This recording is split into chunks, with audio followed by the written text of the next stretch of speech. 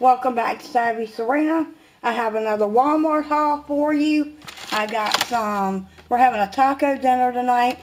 So I got some taco shells, some taco boats, in case they didn't like the boats. I got some bluebonnet butter.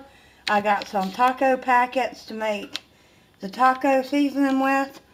I got some flour tortillas, some beef rice-a-roni to go with tonight, and 2 pounds of ground turkey that's got taco seasoning in it, but I'm going to add more because it's really light. I got 2 cans of tuna and some chicken breast, so my husband can make tuna fish and chicken salad sandwiches, sour cream for the tacos, some turkey sausage. Everybody loved the biscuits last week. A couple more green peppers, a couple of tomatoes to go with the taco night, and some cheese, some lima beans, a couple of bags of salad. One, I didn't get as much of the stuff in it.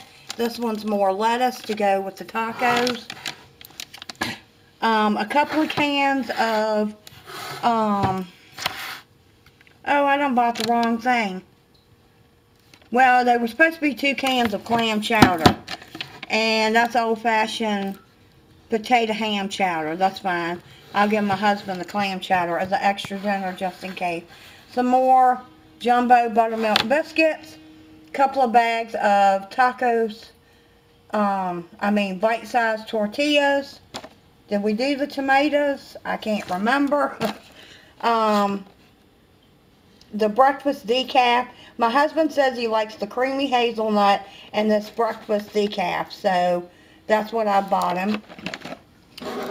Some chunky salsa to go with the tortilla chips. I needed some more hot dog buns for the sausage dogs, hamburger buns for the chicken patties, and 3 Dr. Thunders. And it came to a grand total of $47.98.